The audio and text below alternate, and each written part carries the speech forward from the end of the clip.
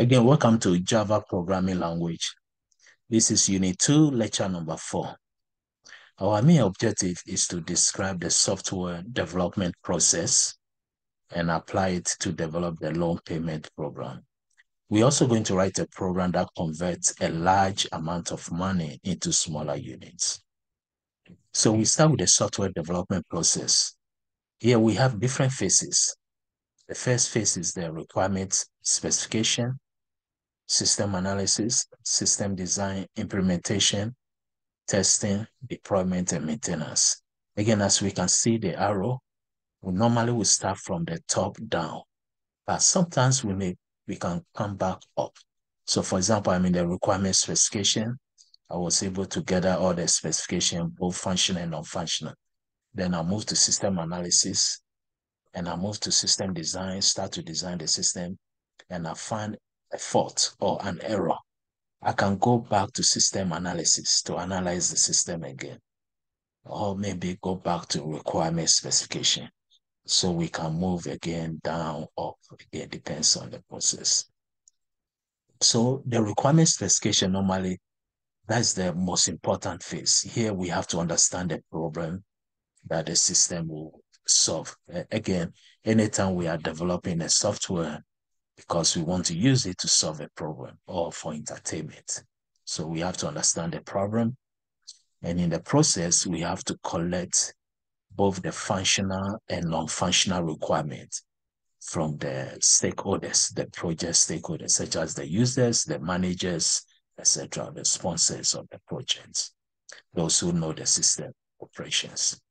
So after we collect the specification, both functional and non-functional, then we move to the system analysis. This is where we are going to analyze the system, identify what will be the input to the system and what will be the output from the system. So normally in the requirement specification, example of a functional requirement will be the tasks that the system will perform, the functions that it will perform. Non-functional will be the quality or the attribute of the system. For example, are we more concerned about the security of the system? The system is well secured, but the performance is very poor. That means the speed process is very poor. So we have to consider, for example, user friendliness, maintainability, and robustness of the system, etc.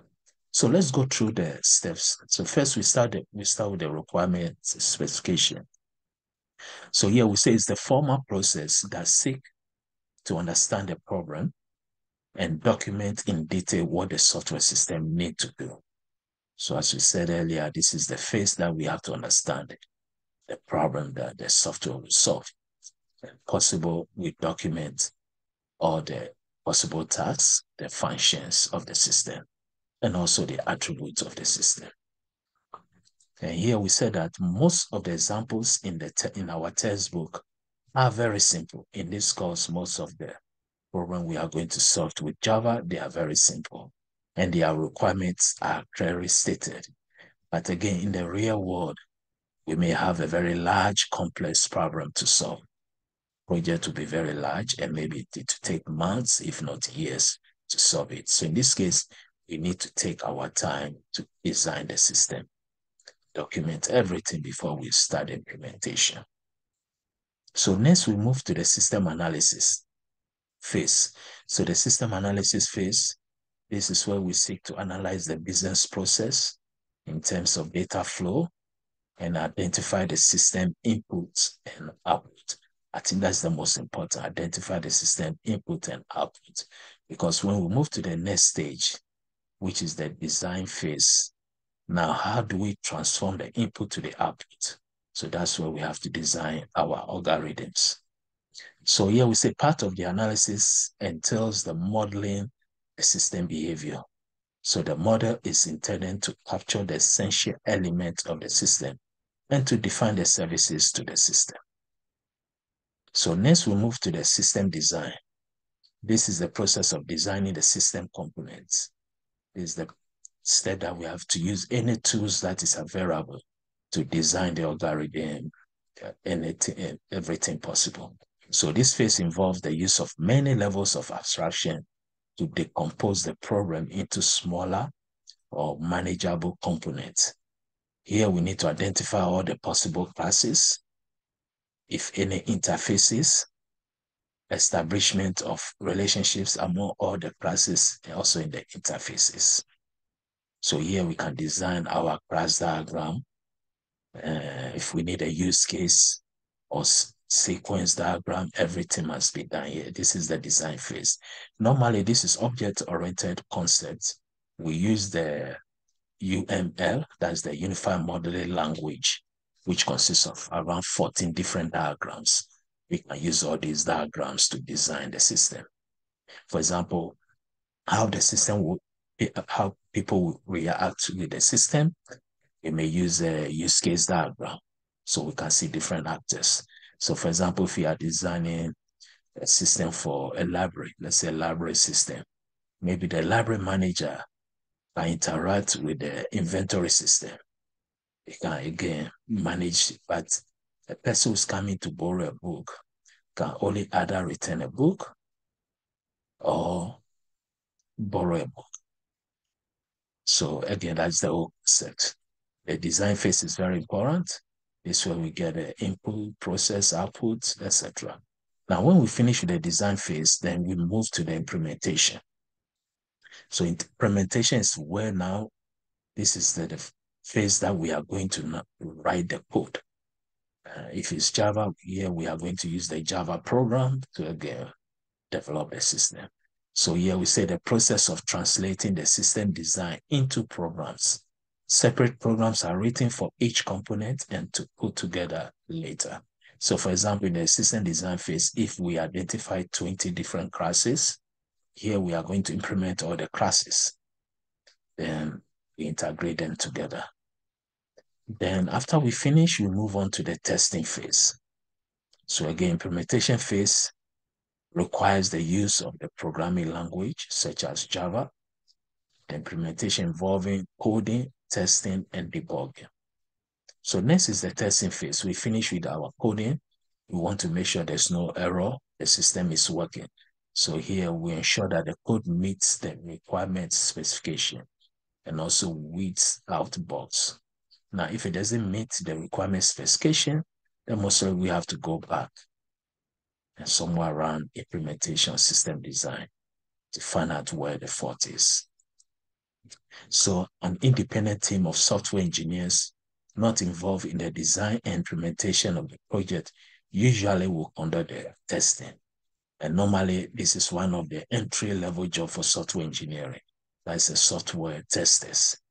Most of the testers, they are not involved with the implementation. So it's like independent. Okay, so if we pass the testing, the system is good, then we put it in operation. So the deployment makes the project available for use. Then after a while, maybe we may need a maintenance of the system. So maintenance is concerned with changing and also improving the product. Maybe we can develop a new version that will include more features, etc. So let's see one program here. Here we are going to see a program. This is in Java. It's about computing a loan payment. So this program let the user enter the interest rate of the loan, the number of years you have to take to pay it, and also the loan amount. Then, so if we know the interest rate, the number of years, and the loan amount, we can compute the monthly payments and also the total payment for the whole. The formula is given to us here. So again, let's see our Java. So again, we need to get the input from the user. So we are using our scanner class. The main class is compute loan. So the program name is compute loan or Java. We have our main method. So the first thing we do is to create a scanner object called the input. Then we ask the user to enter the yearly interest. For example, if it's 10%, you should write 10.0. If it's 8.25%, you write 8.25. So we use again, the percent will be in decimal. So we use the next double method with the scanner object input to enter the interest rate into a variable named annual interest rate. Again, the data type is double. Next, we are going to obtain the monthly interest rate. So we tell the user calculate the monthly interest rate, we already know the annual interest rate. So we are going to divide the annual interest rate by 12, which will make it monthly. But this time we want to change it to decimal number instead of percent.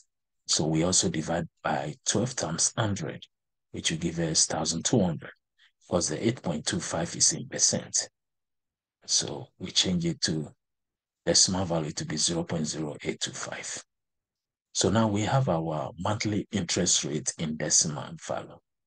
Next, we tell the user to enter the number of years for the loan. And this time the number of years is int. The variable name is number of years. So we use the next int method input there. Then next, we need to enter the loan amount. So we ask the user enter the loan amount. Then we use again next double, because the loan amount data type is double. So now we have all the data we need. The value, we have the loan amount, the monthly interest rate. So we convert the formula to Java. To calculate the monthly payment, it will be loan amount times the monthly interest rate divided by 1 minus 1 divided by math.power, which is power is the exponent. So it's 1 plus monthly interest rate raised to the power of number of years times 12. Remember, the power method takes two arguments. The first value here is 1 plus monthly interest rate, because the comma will be the base. The number of years times 12 will be the exponent. So we raise it up. Then when we get the answer, we are going to find the total payment for the whole period. So it will be monthly rate times the number of years times 12. So the monthly payment times 12 will give you 1 year, then times the number of years will give us total payment. Now, the last thing we need to do is to display our results. So here we say system.out.println, the monthly payment is whatever amount we enter. Then the calculation of total payment, also whatever we get, we enter it. So that will be the conclusion of this program. And let's go back to our lectures.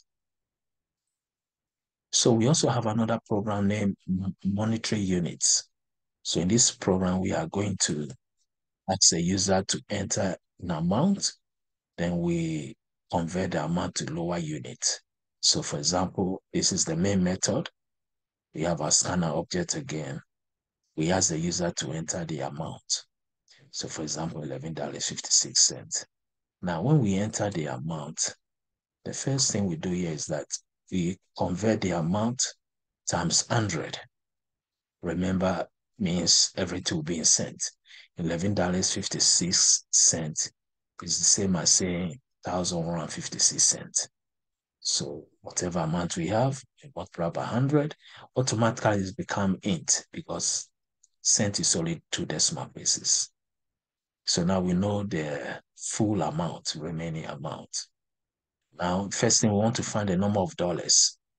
So if I have any amount of cents, if I divide by 100, that will give me the amount of dollars. So we say remaining amount divided by 100, that gives us the amount of dollars. We want to know the remaining balance. So we use the remaining amount modulus 100, which means if I divide the remaining amount by 100, the remainder, I will put it in the variable name, remaining amount again. Then I'm going to divide the remaining value by 25, because our next money will be quarters, from dollars to quarters. So when I divide by 25, it will give me the number of quarters. Then after that, I want to know the remaining amount. So remaining modulus 25 means after I divide the value by 25, what is the remaining? We are going to put it in the remaining amount again. And this time we are going to look for the dime. So we divide by 10. Then we divide the remaining amount again, modulus 10, which means after we divide by 10, the remaining amount we want to be here. Then we divide by 5 to get the number of nickels. Then we make modulus 5 to get the remaining amount after dividing by 5. And after that, the rest will be pennies. So the amount remaining will be no more penny. So now we are going to output or display all the results output. So the number of dollars first, the number of quarters, dime, nickels, and pennies.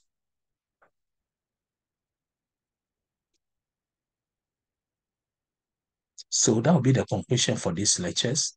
Again, these lectures focus on the concept of software development process, and wish to see you in our next lectures.